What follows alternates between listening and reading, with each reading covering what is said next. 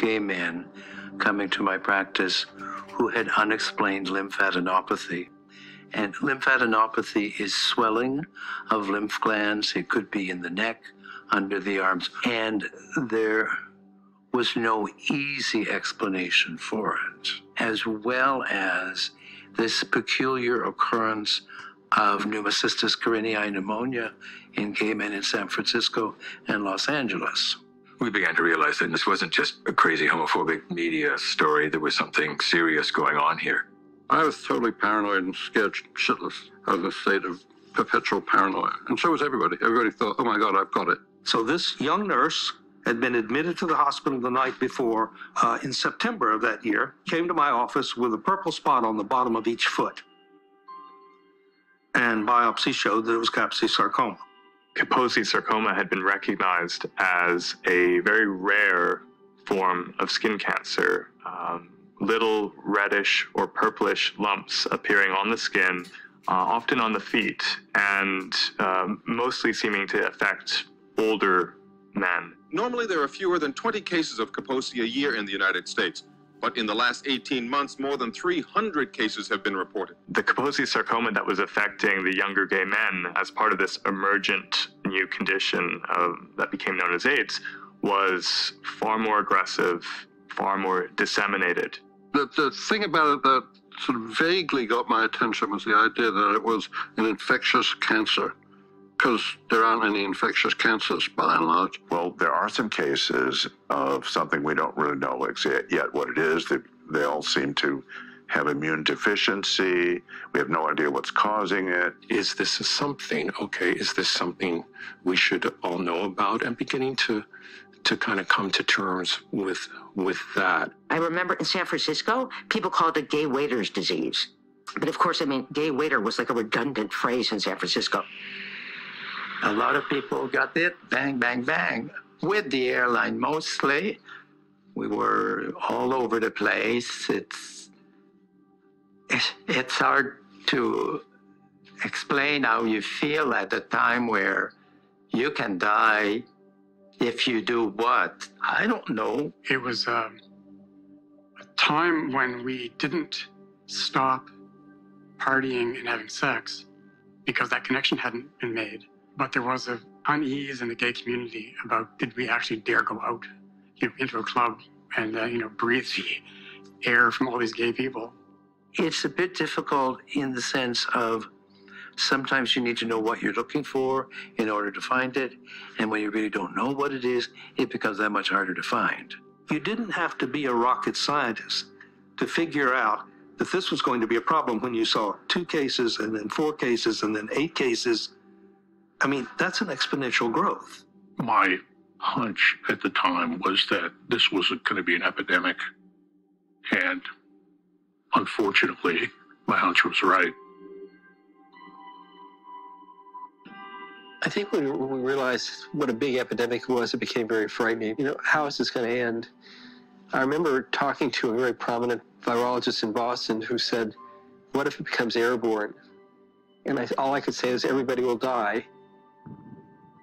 It was a terrible period because of the uncertainty. You don't know exactly how is it transmitted.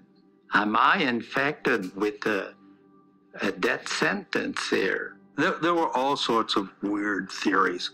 The most common was poppers. Poppers are wonderful. They make you feel a sense of euphoria. They're basically vasodilators. They give you a quick high.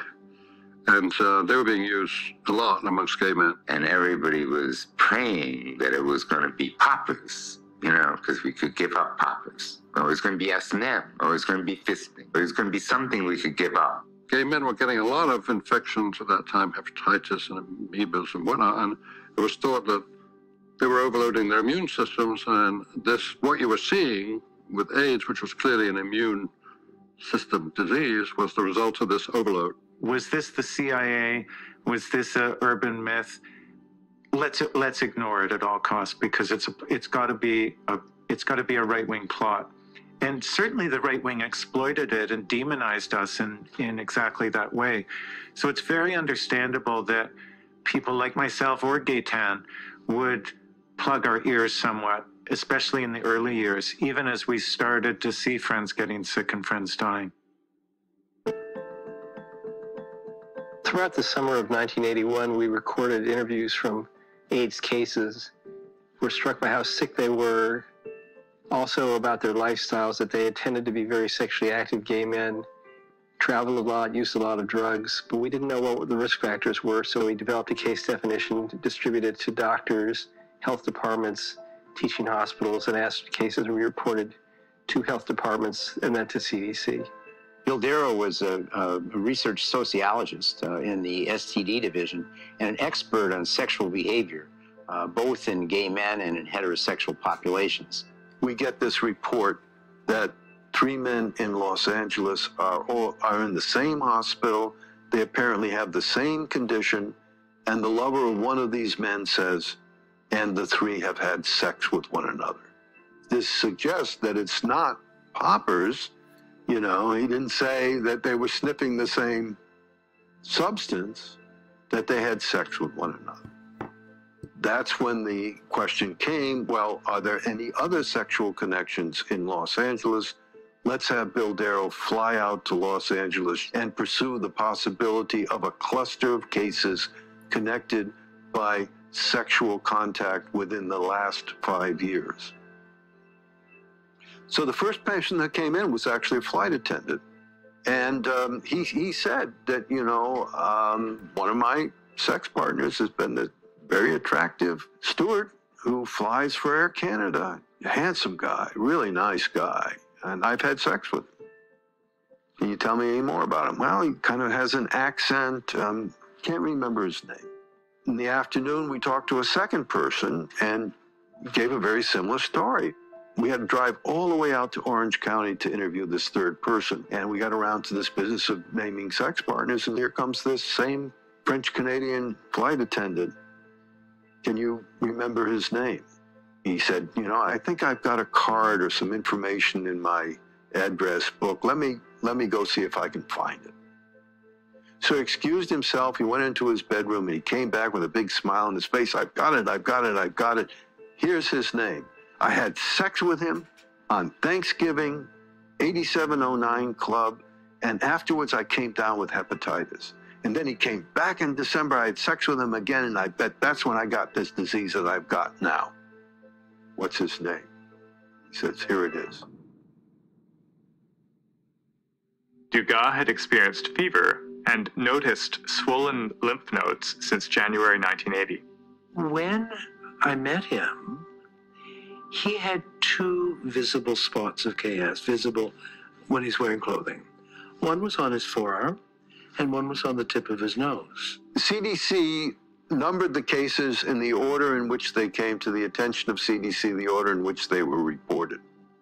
So there had to have been 56 other people reported to us before he would report it to us. And so that's how I found out more about him, and then I followed up by calling him and introducing myself, and lo and behold, you know, before anything else happens, I'm meeting him in New York. I'm flying up to New York the next week. There was certainly a lot of fear because there was still a lot that was unknown about it. And so I had no idea what the impact was going to be on me as a result of having had sex with Gaetan. So we were just a group of us all had just gone out to a tea dance in the afternoon, and he was a friend of mine, and one thing led to another, and we ended up going home together. He was very full of life. He was charming. He just had a lot of fun, a lot of energy. Yeah, it was definitely risky. I bottomed for him. So a week after we had gone home together, I was talking with this mutual friend of ours, and I was saying, you know, he seemed like a really nice guy. And he said, oh yeah, he's got that weird gay cancer. And I was like, what gay cancer? I'd never heard of it. It was the first sort of time that anybody had even referenced something like that.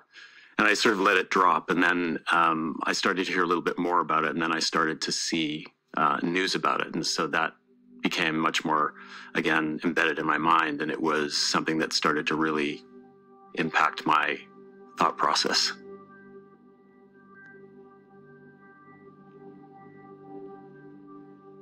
This was something with the potential to impact our community and other communities in much bigger ways.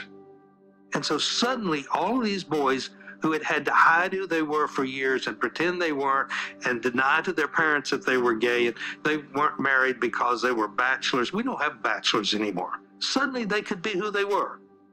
And now we had a disease come along and say you can't do that. We'd finally found our moment in time where we could have sex, where we could have affairs, we could do what we wanted. Finally, and no one could say, no, you can't do that anymore. And to have AIDS crash into that party, oh my goodness. So you had on the one hand this gay sexual liberation and people really experiencing what it was like to be gay in a way they'd never been able to do before, and a move to the right from a government standpoint. It was a perfect storm because it allowed that group to come in and say, this is the price you pay. What you are and what you do is wrong.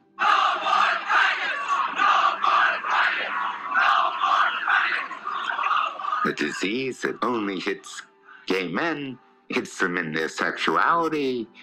I mean, it was like the perfect metaphor for the homophobia of the whole society.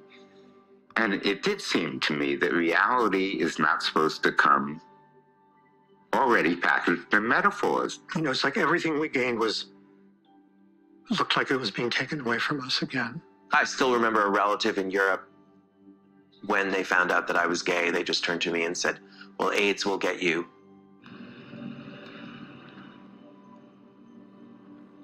The timing of it all was really eerie. So there is something uncanny about it. It's very Shakespearean, the way that this happened. To have this breakthrough, to get this incredible outpouring of support, of acceptance, of a community coming into its own, of demanding a place at the table, of having great success in almost every sector, and then to just be wiped out, as if in some diabolical plan. Willie Brown actually said this to me early on. He said something to the effect of, this occurring right now with gay rights just having happened would be like telling black people they have to go back to the back of the bus.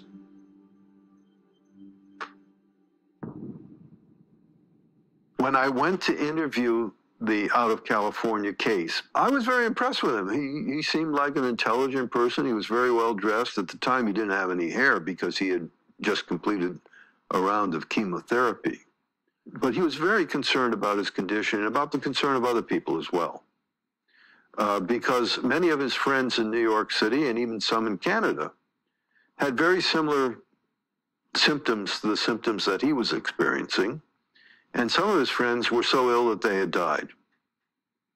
So he was very cooperative when I started asking him questions about his sex life.